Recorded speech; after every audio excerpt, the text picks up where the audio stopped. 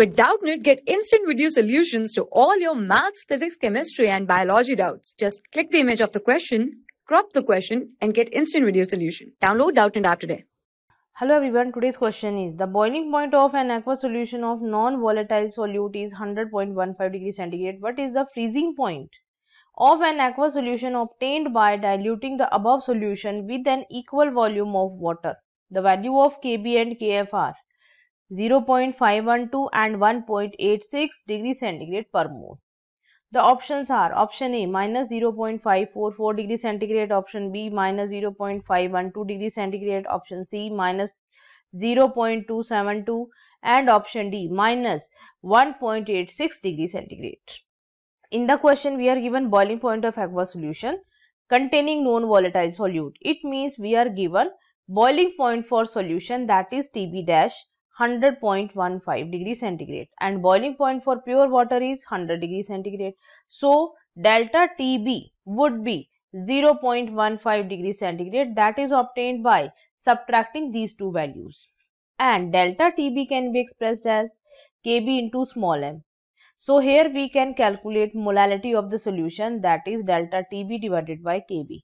Delta TB is 0.15, Kb is 0.512, and on solving this we get 0.2929 mole per kg. This is molality for this solution. Now we have to calculate freezing point of aqueous solution obtained by diluting the above solution with an equal volume of water. So if initial volume is V, then final volume would be 2V because volume is doubled. We can calculate new molarity when we are adding equal volume of water in the solution, and the new molarity can be calculated using this dilution formula. M1V1 is equal to M2V2. Here we get M2 is equal to M1V1 divided by V2.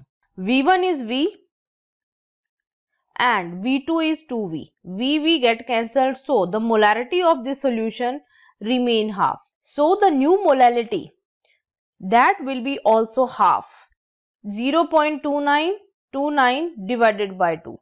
And using this molality we calculate freezing point. Delta TF would be Kf into m dash, and Kf is given 1.86 multiplied by 0.2929 divided by 2, and here we get delta TF is equal to 0.272 degrees centigrade. Now this delta TF is equal to TF minus TF dash, and we have to calculate freezing point of the solution. TF is freezing point of pure solvent, that is water in this case. So we can write 0 degrees centigrade minus TF dash is equal to 0.272, or here we get TF dash is equal to minus 0.272 degrees centigrade. This is freezing point of the solution.